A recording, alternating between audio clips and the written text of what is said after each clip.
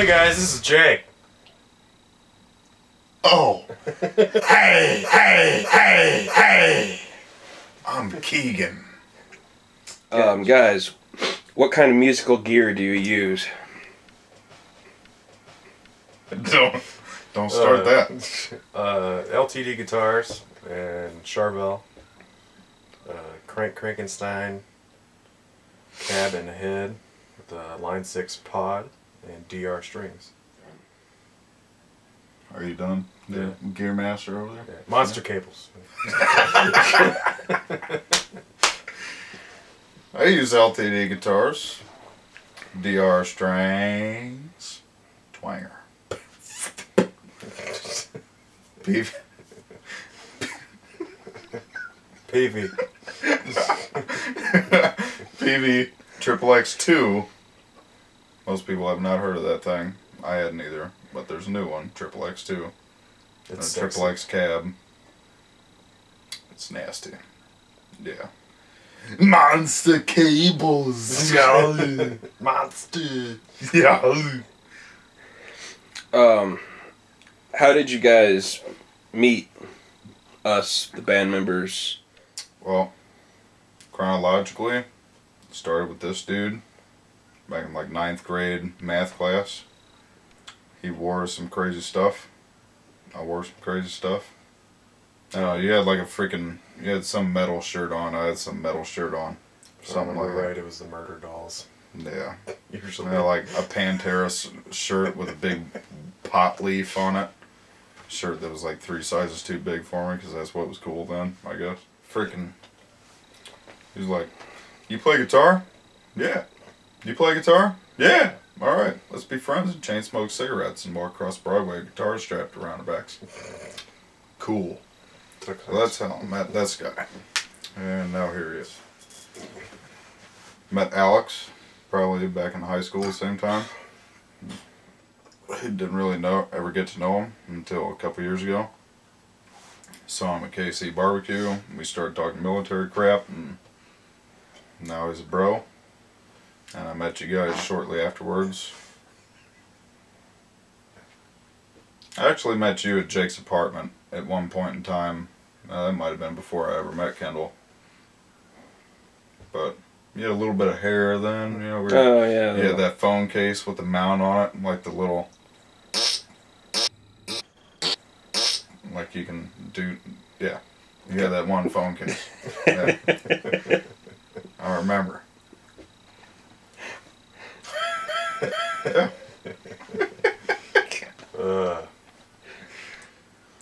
Okay, starting back in 10th grade.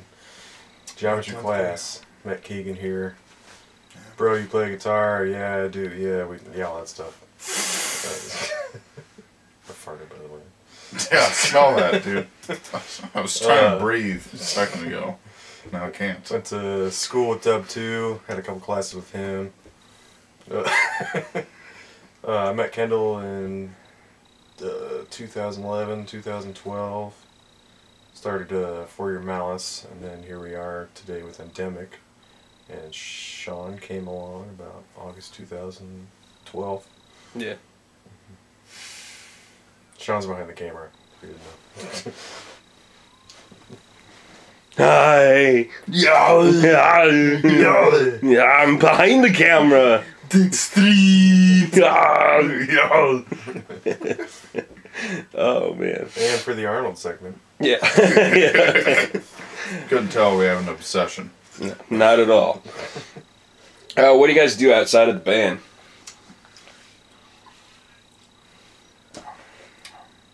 Oh. I go to school for physical therapy. And yeah. Eats my life away every single day. Don't do it. Don't do it. I wait tables for a living at the Pier Restaurant. Yep. You want good service? Do you guys even lift? Bro, do we even lift? Let's have a squat off. Yeah, right. Let's not talking about taking poops. Let's have a squat off. Let's mount all the equipment in this room. Oh, God. Name at least 3 influences, whether it be a person or band. John Petrucci, Mark Morton, and Adam D. D. Because he gives you the D. And his music. What I'm talking about. His musical D. Yeah. He got the D. Sick fuck. Anyway. Adam D again, because the guy does everything. He write drums and produce stuff and write awesome guitar licks. And, He even does a little bit of vocals.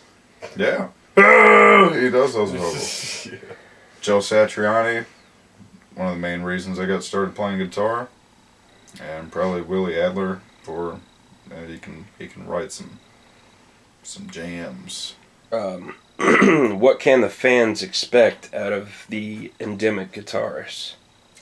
Harmonies, thickness, girth, power.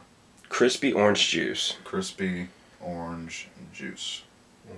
You guys don't know what crispy orange juice Yeah, explain is. it to them a little bit. It's basically, you take an orange peel, the whole orange peel. If you're so godlike that you can peel a whole orange without scraping things off, you take that whole thing and smack somebody with it as hard as you can. That's the kind of riffs that we got. Just think about it. It's an orange peel. It's citric acid. It's going to burn the skin when you smack. That's going to be awesome. Because it's crispy. Face melting. Science, bitch.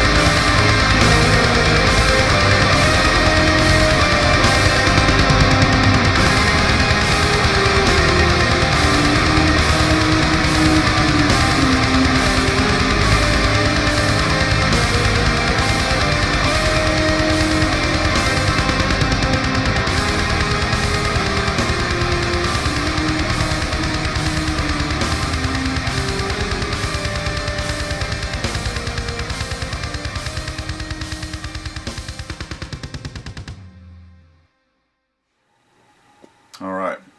By the way, crispy orange juice, trademark, copyright, whatever the hell else I need to say, endemic shit.